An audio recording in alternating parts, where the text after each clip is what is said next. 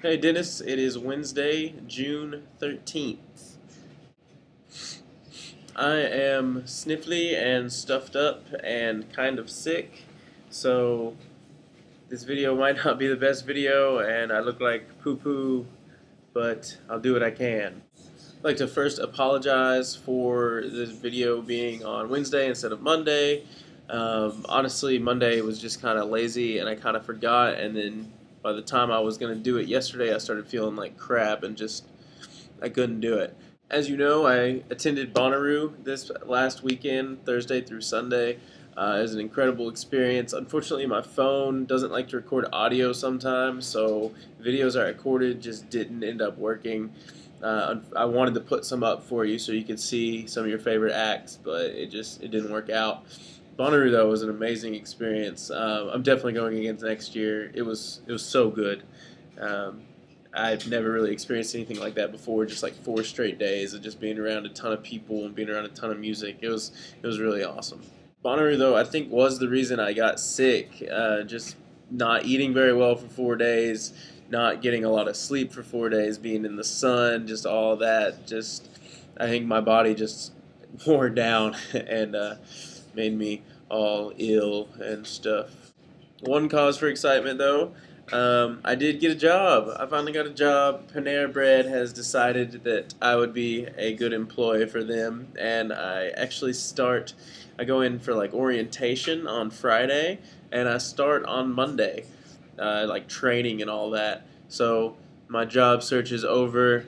Your tips that I had already used before worked, and I'm now more employed than I was before. Since I started on Friday, I haven't had much to do since I got back from Bonnaroo, so I've been watching a ton of the Euros, catching a lot of international soccer, which I love. But it's really got me thinking about a couple things. So there's all these countries with all these soccer players, and these men are the best at soccer in their country. Like they're representing their country. They obviously went through a ton of tryouts and a ton of training, and they are the cream of the crop in their country. It really got me thinking about like how good at something you have to be the best in your country. Like the talent level that you have to not even in soccer. Like the Olympics are coming up too, and it got me thinking as well. Like these people that are competing in the Olympics are the best in the world at a task at something that they learned at some point. Like let's say you finish 10th at the Olympics in something random. Let's just say like shot put. You finish 10th. When somebody looks at like the world rankings and like the medal situation at the Olympics, they're like, "Oh, he finished 10th. Well, that guy sucked."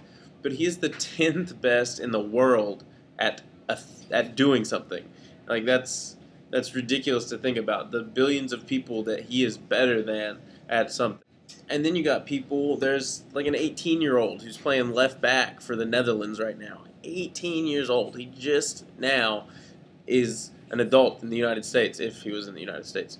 But, like, that's so young. And then there's Bryce Harper. He's a right fielder for the Washington Nationals, and he's only 19 years old. He's a year younger than me, and he is starting every day in Major League Baseball, in the highest level of baseball you can achieve. And honestly, like thinking about these players that are better at soccer than everyone in their country, and this 18-year-old who's playing, and this 19-year-old that's playing Major League Baseball, like it just made me feel behind, man. Like I just got a job at Panera, and I was pumped about it. I'm gonna be a cashier at Panera compared to international soccer and Major League Baseball. Like, jeez, I gotta find that thing that I can do and I can be good at and be, better than a lot of people at. Because I'm good at like pretty much everything. Like I can do stuff and be all right at it, but I'm not great at anything. I'm definitely not the best at anything, even in the people that I know. So compared to the whole country, compared to the whole world, it's ridiculous the talent levels that these people are at in just doing everyday things even. So really this video was just me kind of realizing that I'm bad at stuff and not very good at anything. But, it's not that sad. I'm not depressed about it or anything. I just got to find my niche or whatever. I don't know. But, yeah, going back to last week's video, though, I Well, I'd like to congratulate Caleb and Mandy on their wedding, but you did not make anything. You did not complete the challenge I set forth for you. So that needs to happen by Friday, and if it does not happen by Friday, I just might have to issue out a punishment to you, my friend. So, Dennis, this is my video. I don't even know what I want you to get out of it, but it's okay. I'll see you on Friday.